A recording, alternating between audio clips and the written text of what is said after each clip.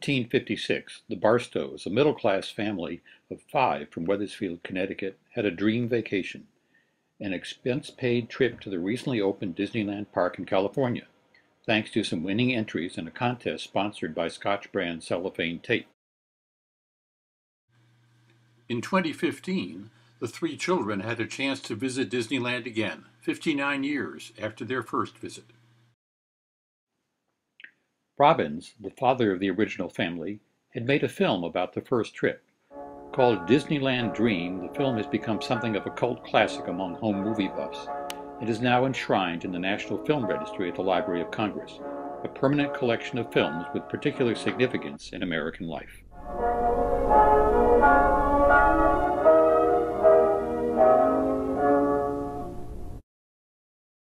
In 2015, Disneyland was working on an ad campaign to mark their 60th anniversary. They invited the 3 children to Disneyland to help them out. Doing it back then, this is the way we had to do it. The camera person always had to come in later. Right. The Barstow kids had a magical day together, reliving the time when the original movie was made.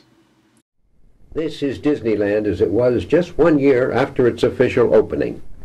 We paused to have our pictures taken in front of the flowered face of Mickey Mouse outside the railroad station. To get into the park itself, you go through a short tunnel underneath the Disneyland and Santa Fe Railroad, and then the spell takes place. Children's faces looking up, holding wonder like a cup.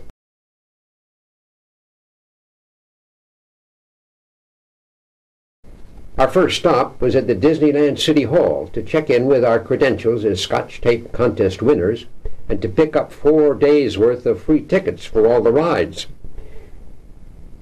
When we emerged, all of us in our special Davy Crockett jackets, what did we find greeting us but the famous Disneyland Marching Brass Band, all in bright red uniforms.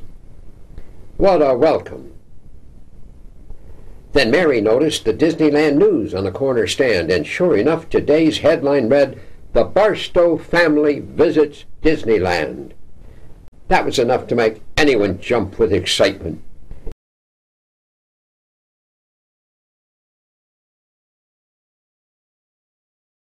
We decided then that the children needed to have official Disneyland hats to replace their Connecticut sailor hats, at least for now.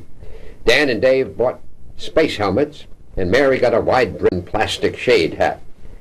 Our first ride was on the horse-drawn trolley car down Main Street, USA, reconstructed as it might have been half a century earlier.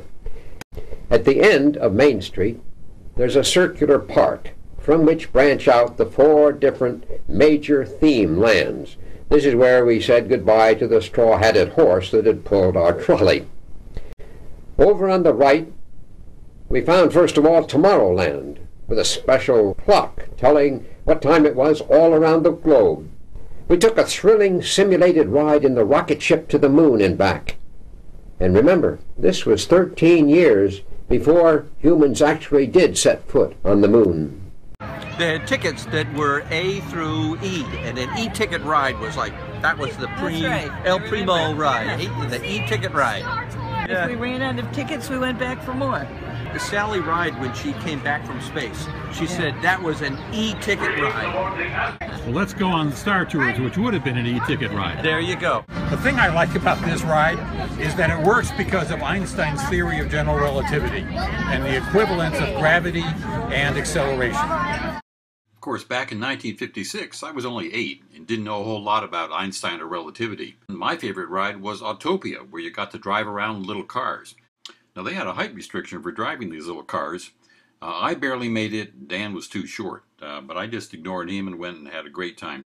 In 2015, Autopia still had the same height restrictions, but fortunately, Dan had grown some in the previous 59 years. Dan, you're finally big enough. You'll fit. All right, let's go. Okay, let's go. Dan took Cedar for a ride. Wave!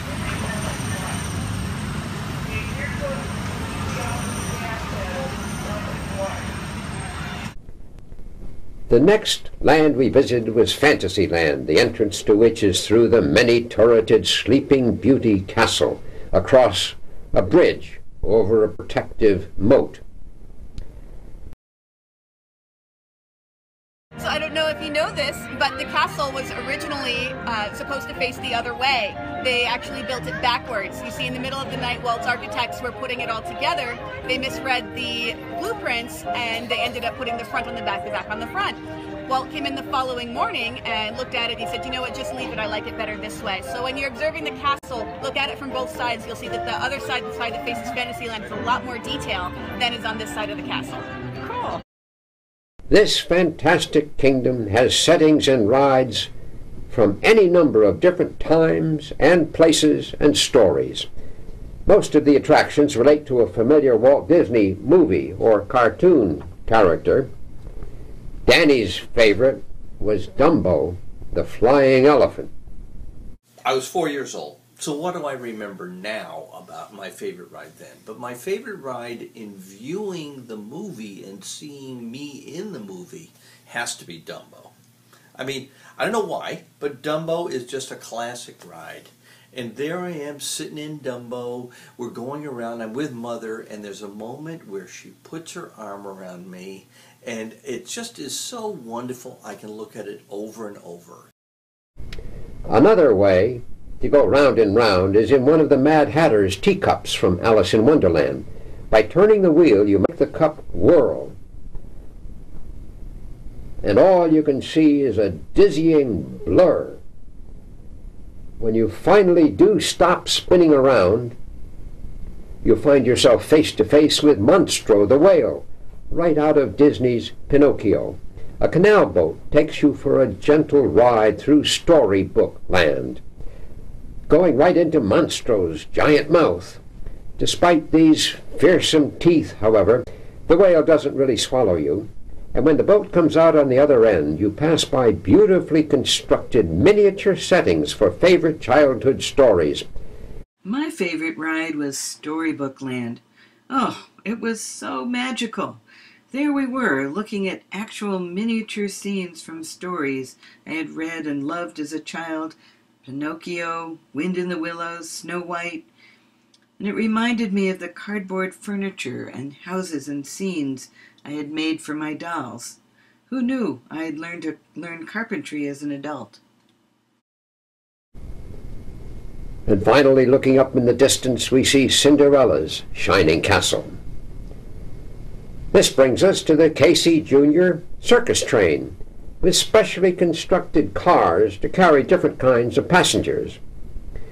The engine pulls the cars up and down over a series of nicely landscaped hills and valleys until they arrive at their destination. And then from one car they unload the wild animals, and from another the monkeys. Well, after all this excitement, we felt the need to go to the bathroom. At first, we didn't know where to go, but then we saw the signs for Prince and Princess, and we remembered that everybody in Fantasyland is a prince or a princess. In 2015, we couldn't find the Prince and Princess signs until we realized that the Prince and Princess had grown up into King and Queen.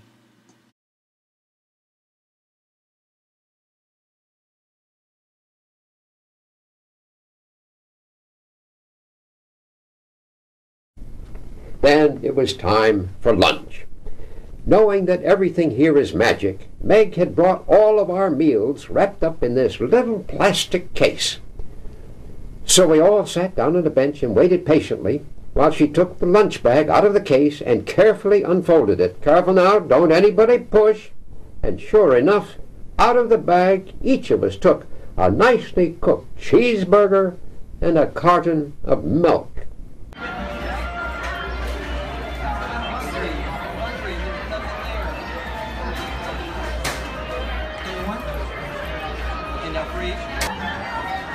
Okay, Dan. I'm so hungry.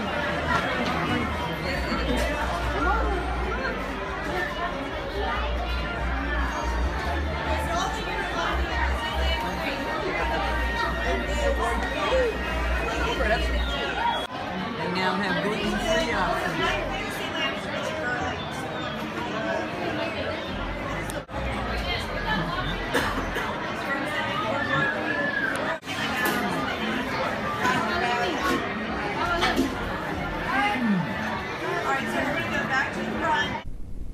The third special land we visited was Frontierland, which is entered through a stockade gate.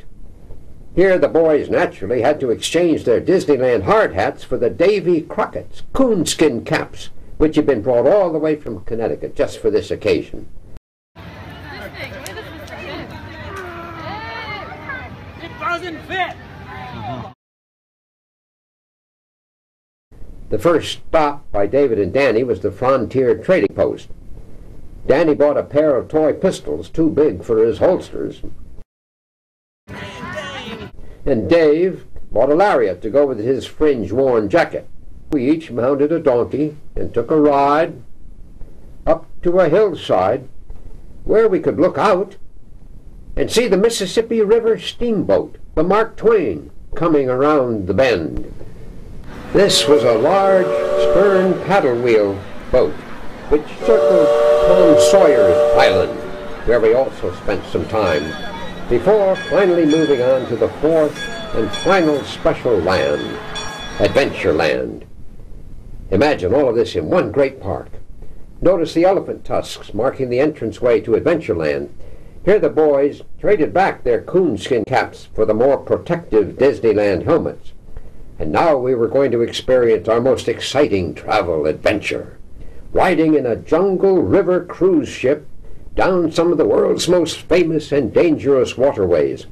We were cautioned to keep our arms inside the boat, but some of us still got wet from the spray as we went underneath a waterfall on the Congo River in Africa. And we heard the loud trumpeting of an African bull elephant, raising his long white tusks and flapping his great ears. We saw the heads of some large hippopotamuses, wriggling their ears in warning. As we were watching one pair opening their mouths, our guide suddenly yelled, "Look out! There's a big hippo right up ahead!" And he pulled out his gun and fired a shot right at him.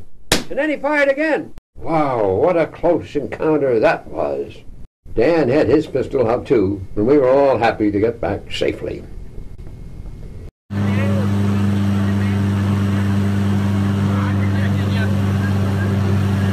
Before the week was over, our prize-winning family had spent parts of 4 days at Disneyland's Magic Kingdom, including one final ride down Main Street on the horse-drawn fire engine.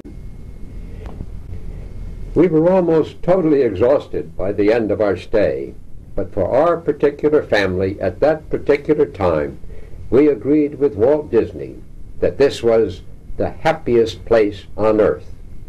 As we waved goodbye, we considered ourselves to be one of the most fortunate families in the world to have had this marvelous Disneyland dream actually come true.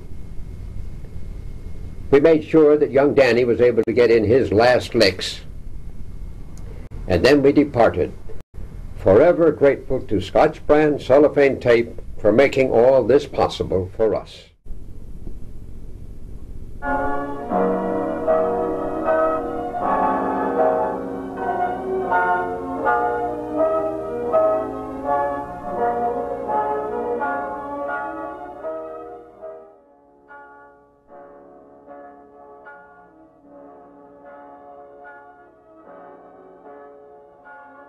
We hope you've enjoyed this Barstow travel adventure film.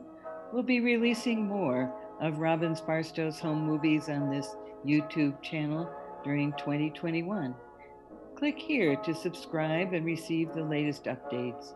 Meanwhile, enjoy these other films by a master of home movie storytelling in the pre-digital era.